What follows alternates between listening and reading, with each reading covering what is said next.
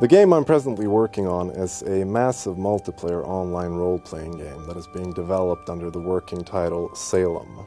The game is a free-form building MMO set in a persistent world, which is mutable and can be affected in many different ways by the players. The terrain is deformable. There will be plenty of woodlands that players can cut down, and there will be plenty of buildings that players can erect in this open and free world of theirs.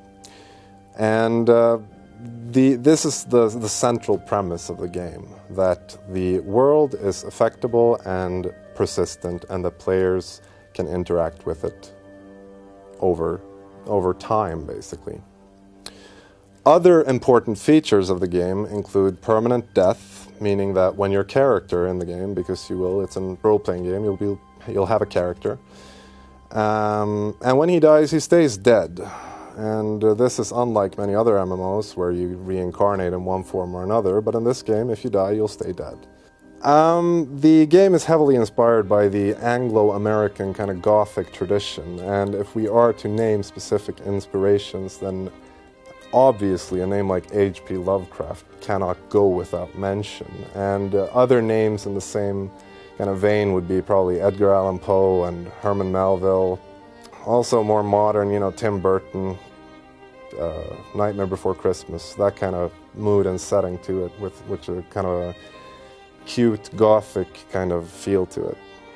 Players will be taking the role, since the game is obviously set in colonial New England, it's the New World, players will be taking the role of intrepid colonists, basically. The character creation room where you start the game to create your first character will be like a seedy dock somewhere in the old world, London. And once you've created your character, set your hairdo and whatever else you need to set, you will basically be put on a ship and shipped off to Boston. And when arriving in the New World, you will basically be left to yourself. After that, the game is basically going to leave you, and you're a colonist, there's a frontier, go explore.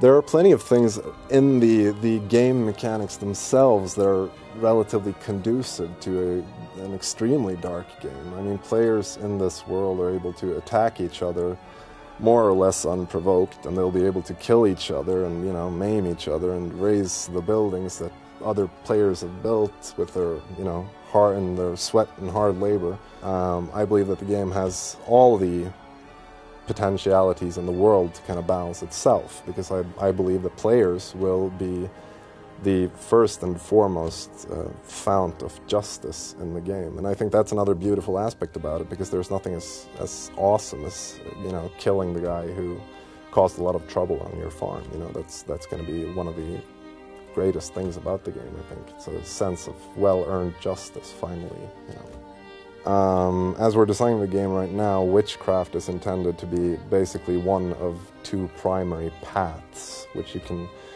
take when you are studying magic. So there's definitely going to be both magic and witches in the game, definitely. I think that the feature, although it's not a feature per se, but perhaps more a quality of the game that players will appreciate the most is probably the freedom of the game. The fact that nothing in the game is kind of forced upon you. There's no kind of grindy content that you have to go through before you can do this or that. We are basically going to leave the players free to their own devices and leave them free to do whatever, kind of falls natural to them. They can do whatever they want.